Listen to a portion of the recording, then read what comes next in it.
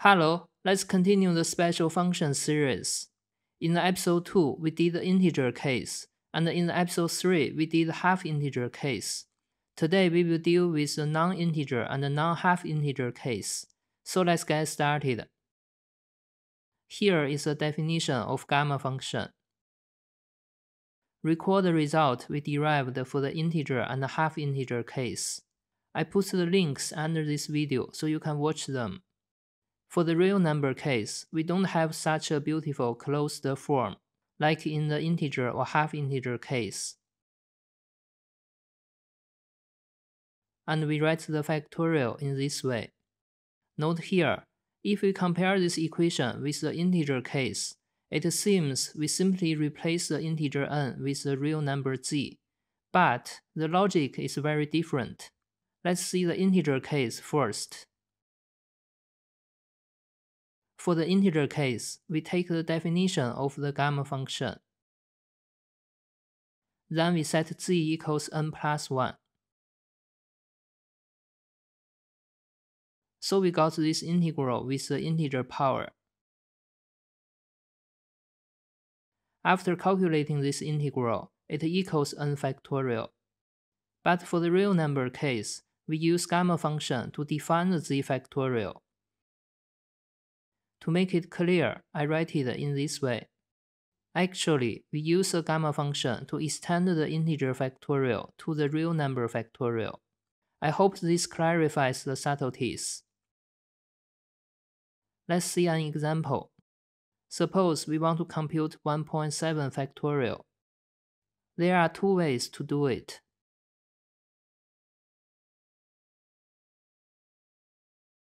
For method 1, we directly use the definition and plug in z equals 1.7.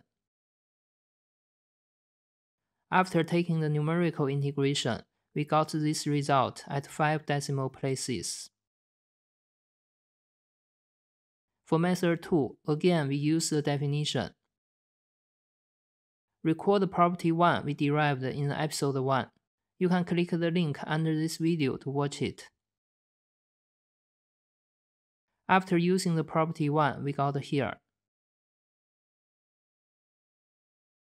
Next, we write the gamma 1.7 in this way.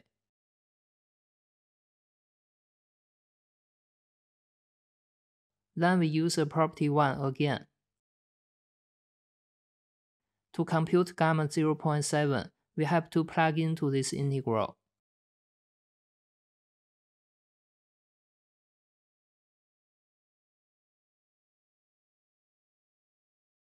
After taking the numerical integration, we got the same result.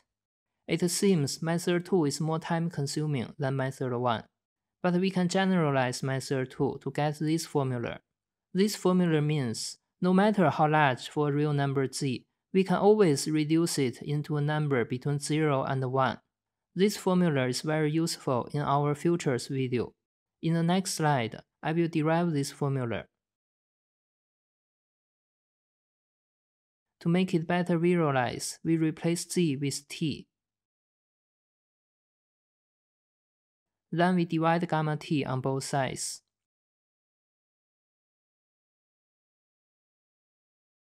We set t equals z.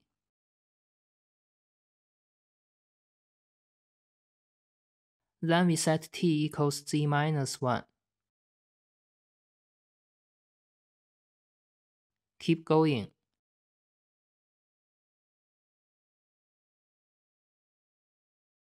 Until t equals z minus n.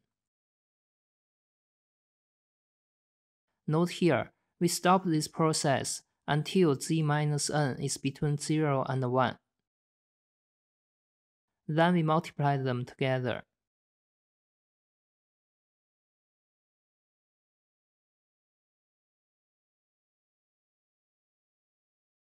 The diagonal terms cancel out.